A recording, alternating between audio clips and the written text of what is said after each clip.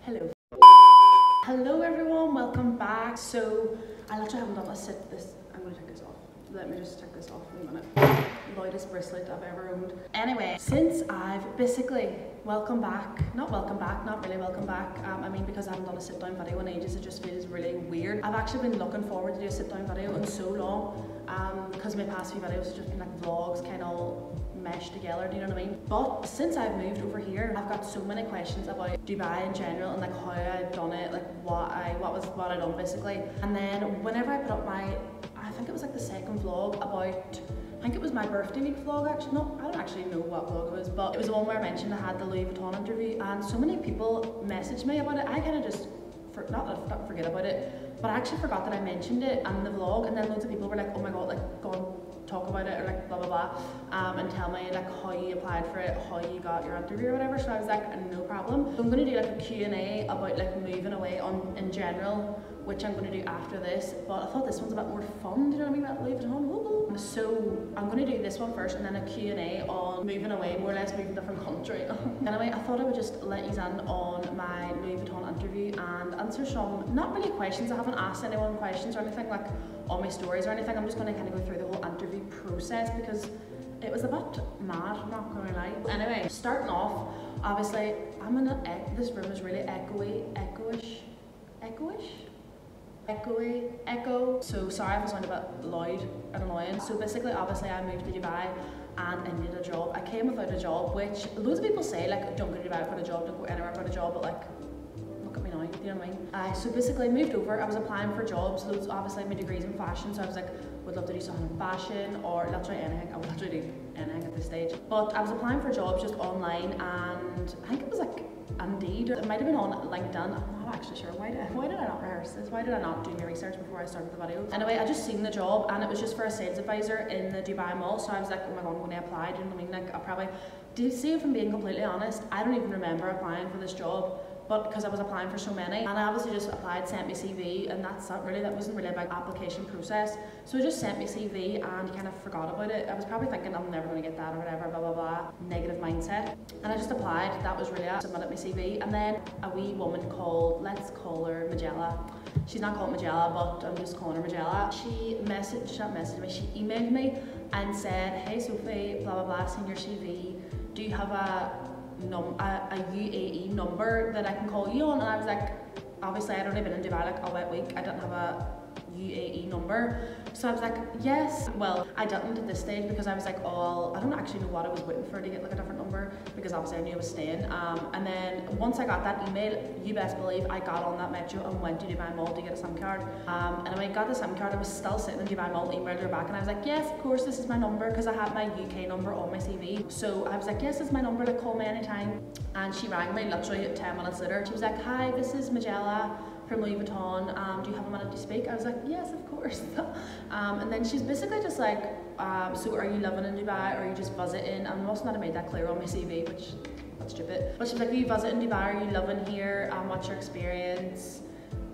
Tell me a bit about yourself. Just kind of literally over the phone. I was literally sitting in a wee cafe and I was like, blah, blah, blah, blah, blah. And she was like, all right, okay. She's like, so I'd like to invite you to the assessment centre. It wasn't an interview, it was an assessment centre. And she was like, blah, blah, blah, when can you come? I was like, anytime, Magella, I'm free for you, anytime, babe. So that was that really, I think it was like 4 days later. I think this might have been the Friday or the Saturday, and then I went on like the Tuesday, and she's like, oh, it's just in Dubai Mall, sent me the location, blah, blah, blah, blah. So, and I was like, oh my god, I need to get an outfit. Not an outfit, an interview outfit, it was an outfit. So I was like, what do I wear? Like, what do I wear to a Louis Vuitton interview? So I went into the Louis Vuitton store, and all their employees were wearing white shirt. Was it a white shirt? Was it a white shirt? It was white shirt and like a black skirt and black tights.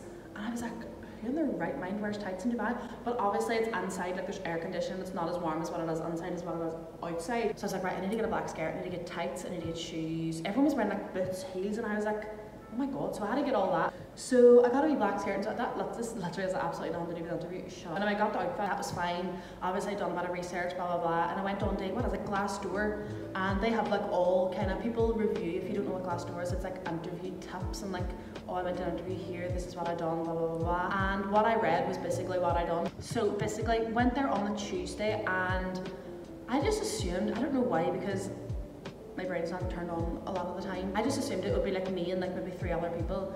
But I went there, we all met outside, like it was like the back entrance, so it wasn't actually the Louis Vuitton store, it was like their HR part. I got there and there was about 14 people and I was probably 15, and oh my god, these people look so professional. They actually looked amazing. There was one girl and she was wearing like a black Karl Lagerfeld suit and she just looked so cool. Like I would give the job to her. 4 boys or like men I think, and they were all wearing suits, and then like other ones were just wearing like shirts and kind of like, but she stood out to me. I was like, you are the coolest woman I've ever seen. We all went on and we sat down, blah blah blah, wrote our names, and it was kind of like a big, not like a big conference room, but it was like a big table, and there was like 6 other workers from Louis Vuitton. Some were from Mall of Emirates, some were from Dubai Mall, and it was Magella was there, and then there was literally 5 other people. Some were like the managers, supervisors, team leaders, all kind of mixed together, blah blah blah. So anyway, we were all sat around a table, and then it was divided, the interview was divided into 3 sections. Wow.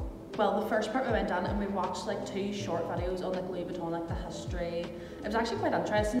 So we watched that, and then basically this wasn't part of the interview process, but it was just kind of, you know, the icebreaker, kind of get everyone talking. Basically you had to, it was called introduce your partner, introduce your neighbour. And I was sitting with, I don't even remember his name, I think it was like Timothy or something. He was from Czechoslovakia. So we had to like talk for like 5 minutes. I had to tell him about me, he had to tell me about him, and then I had to stand up and introduce him to the rest of the people. Take in mind there was about 25 people in the room.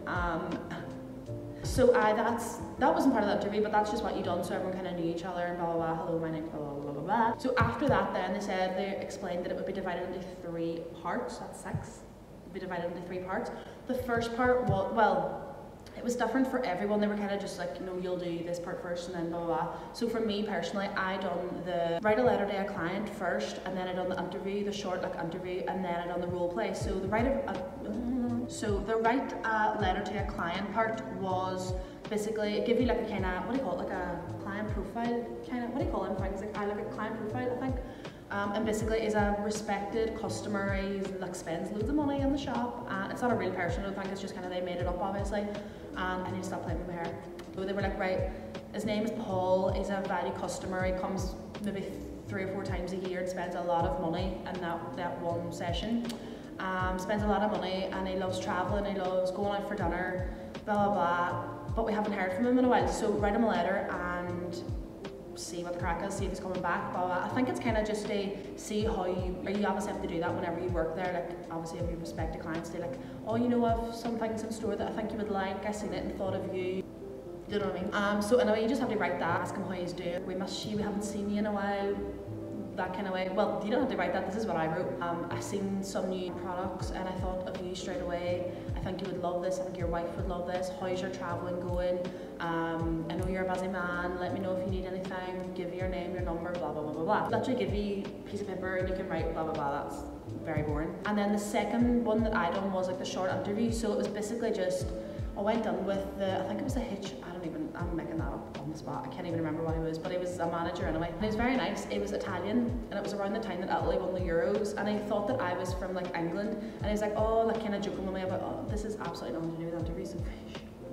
Anyway, so we were kind of bonding over the fact that Italy won the Euros, and that was good. So the crack, it wasn't scary, it was not a scary interview, everyone was so nice. Went down and he was like, tell me a bit about, he had my CV in front of him, he said, tell me a bit about yourself, your experience, salary expectations, why I would be a good fit for the role, why he hired me over everyone else outside. And I was like, I'm such a bitch, I'm hardly going to do this to my good friends. That was really, they were so nice.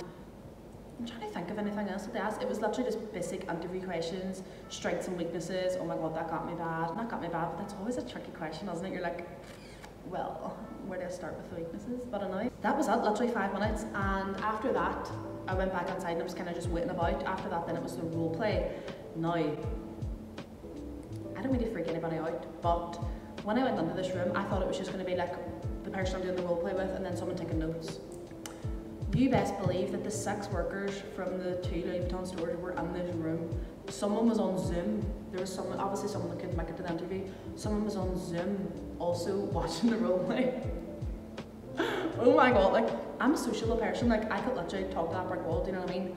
But I felt awkward, but I couldn't let them know that I felt awkward, do you know what I mean? So then I was like, whenever I was getting called on to do the role play, it was the boy that done my interview, so he was like, you know, be yourself, be confident. He was giving like a wee pep talk before I went on. I was like, So that was fine. Like I did feel fine whenever I went down, but whenever it was like going on, I was like, oh my god, what am I doing? Basically, I just went down and there was one worker, one girl, I think she was called Mary, and she was like, right, so I'm going to do the role play. They explain to you what's going to happen before you actually do it. So they say, right, I'm going to be this. You can pick anything. You don't need to know specific items. Like they don't care if you know it. They're just kind of seeing how you sell and like talk to the customer. So blah blah blah, it was fine. So I went down and it was something like, oh, I've just landed in Dubai, my husband, our suitcases got lost, my husband needs some clothes, and I was like, okay. And they had using the maddest clothes out. They had a long sleeve jumper in 40-degree heat in the middle of Dubai. I just had to work with what I got, do you know what I mean? So I just picked up the jumper and I was like, this material, you know, it's one of our best sellers. And I think, you know, my husband really like it. Maybe is it something that he would like? Then she's like, oh, maybe, yeah, I think he would like that. Maybe something else. Is there anything? No, we need, you know, bottoms, shoes, top. I was like, amazing. We have absolutely everything. Do you want to take a seat? Blah blah blah. Chatting pure shit. I was watching a girl's video before I went, and she was like, not one thing that they care about, but it's all about upselling, not upselling. Like, oh, do you like this cap? Why don't you check the sunglasses to match? Like, you would look so cool with that hat and sunglasses, and I know your husband would absolutely love it as well. We had never met the husband. I knew that would look amazing on your husband. I can tell. That's just the way I had to go on, and I was crunching for myself. Inside, I was like, you're so embarrassing. You have to do what you have to do. So at the end, then that was basically it. Like it did get really awkward at a stage because. Like how are you supposed to sell someone a long sleeve woolly jumper in the middle of Dubai in literally the middle of July? So you literally just have to wing it. You have to wing it, and that's exactly what I done. So anyway, take in mind this whole room of 6 workers and someone on Zoom and the person doing the role play was all watching. You just have to chat pure and utter shit. So after that, then I went back into the room and they were like, oh, thank you so much for coming, blah blah blah, and then that was literally it. But the whole process literally took about 2 weeks. By the time Magella rang me, by the time I done the interview and heard back, it was maybe 2 weeks. It was maybe 2 weeks. My overall experience was actually really good. The people were so nice, they were so helpful. They were like, let me know if you need anything, like be confident, be yourself. We just want to know how you feel with the customers, how you can talk to them, blah blah blah. And that's really it. But that was literally it. That was just the interview process. I was literally one of the youngest people in the interview, so I actually felt a bit privileged. I was like, oh my god, like how am I here with all these people?